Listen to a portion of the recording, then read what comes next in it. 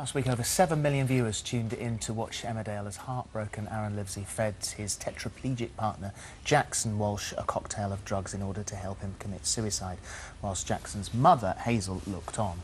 Now, it was a tragic storyline, but just one of many that's made Emmerdale a success for almost 40 years. I love you. They said that you won't walk again. Somebody hit you over the head. Look, this has gone far enough. You've made your point. The roof's on fire. It was you. Don't you dare touch me!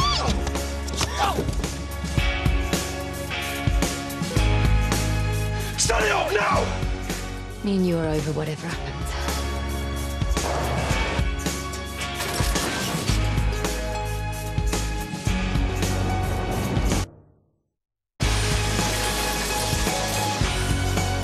You're sleeping with his daughter and her mum. Your baby does have Down syndrome.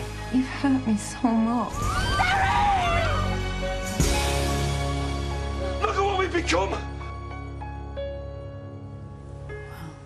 Some incredible storylines there, and we are joined now by actor Marc Silcock, who played Jackson, an Emmerdale boss, and series producer Stuart Blackburn. Thank you for coming in. Good morning. Thanks for having us. Now I've got to go straight to the storyline last week, which obviously you were heavily involved in. I mean, you were very careful because you decided to not do any press beforehand, obviously, and see how the public reacted to it. What has the reaction been like? I mean, all I can say from my point of view has been brilliant. I mean, the one thing we knew and wanted was debate, and that's what we've got. I think overall there have been some complaints, yeah, and some people aren't happy with the way we told it. We understood that and appreciated it, but I think overall it's gone down incredibly well, and we're now sat here having an adult debate about the issues it raised. It's a difficult topic to cover because of the time that Emmerdale is on. Yeah. And a lot of people said this is before the watershed, and that was the issue that they took. Yeah, I appreciate that. I mean, we have got to stick to really strict rules. And, you know, my family watched this show as well. You know, I'm thinking about my mum and dad, cousins, aunties, you know.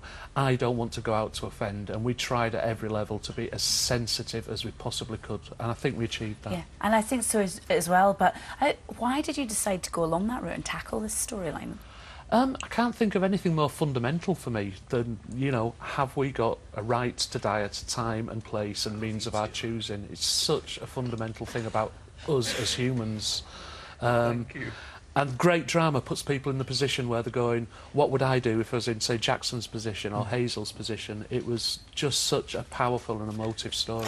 Well, Marc Silcock is Jackson, so so this is a tough one for you to play, and something that you took very seriously. Yeah, when I got told about the storyline last year with Gavin Blythe, I asked him whether he thought I could do it or not, because it was the very first time working at Emmerdale that I took the job seriously, really, and he said he's got better things to do than waste his time with me if he didn't think I could do it. Yeah. So, yeah, I took it extremely seriously. I did a lot of research into the part and got a lot of books and a lot of support from Stuart and from everybody at work to help me get in and find out what it's like, because I think that, you know, the details make it perfect, and that was really important. And really emotional scenes for you and for Danny and for Pauline to film together as well.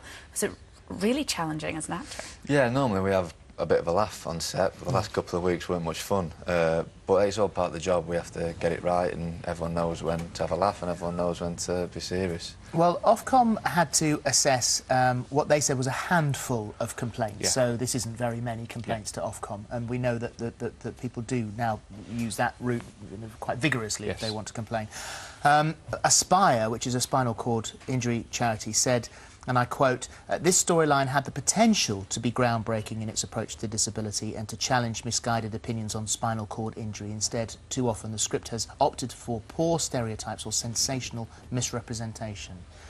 Yeah, well, obviously I'm going to say that's not the case. I think at every level, for me, you know, this story was about proving in one way that disability spinal injuries aren't a barrier to a full and active life. I think in the character of Steve, there's a character who is tetraplegic, who is married, who's looking forward to having a family, who's got a job. But most importantly for Jackson, from skydiving to sailing to going to the football, we absolutely demonstrated his injuries were no barrier to a full life. What it came down to, though, was for Jackson, It was his choice.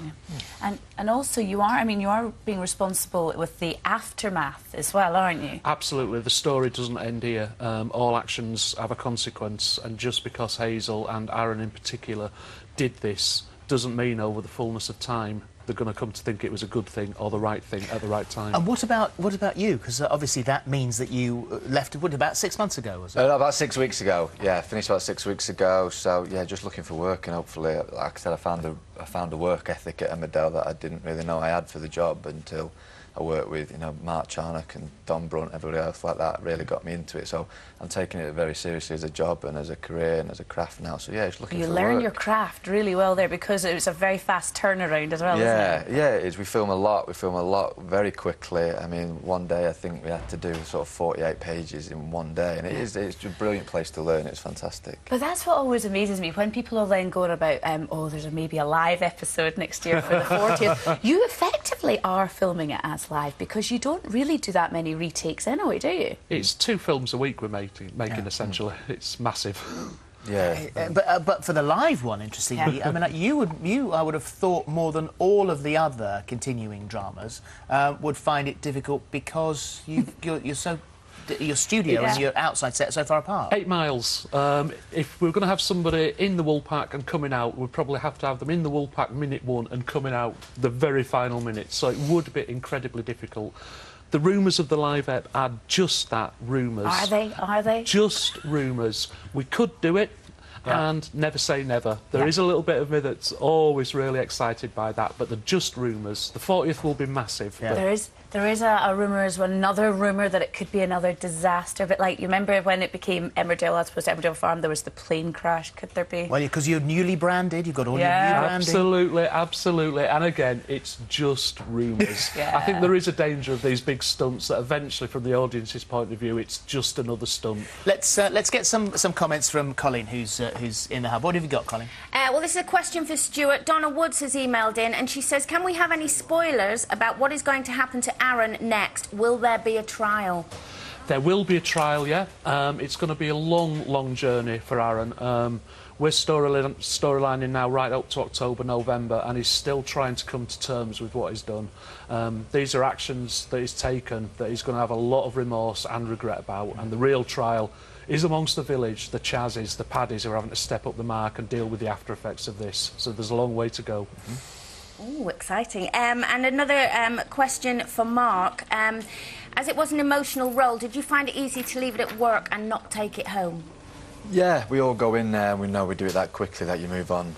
Every minute you finish filming a scene, you then move on to the next one. So if you ended up taking it home with you all the time, you just get dragged down, won't be able to live a normal life. So as soon as the studio doors open, you get into it and you get on with it, and as soon as they shut, you leave it behind. So, what did your girlfriend say about having you back now full time? Oh, I've got to do a lot more cleaning up now. No, she's fine. She's been really supportive in all the hours I was spending at work and coming home and doing all my homework and learning my lines. So, yeah, she was great about it. I think I'm starting to wind up a bit now, just being at home. She'd like you out of the house now? Yeah, just a bit, just to see some daylight. Last 30 seconds, Colleen. Yeah, so this is good, actually. Kerry Ross wants to know, Mark, did you accidentally move to scratch your nose, etc., and the crew had to shoot the whole scene again? No, not really. Well, even when we first started out, I was in a coma for a lot of it, so I spent most of the day asleep. But no, I didn't really do it. I concentrated really hard and made sure that it became sort of a habit, really, every time I went on set, to stay perfectly still. It was great. Well, thank you very much. Colleen, thank you very much. Thank you. Gentlemen, thank you. Thank you. It's a pleasure to have you here.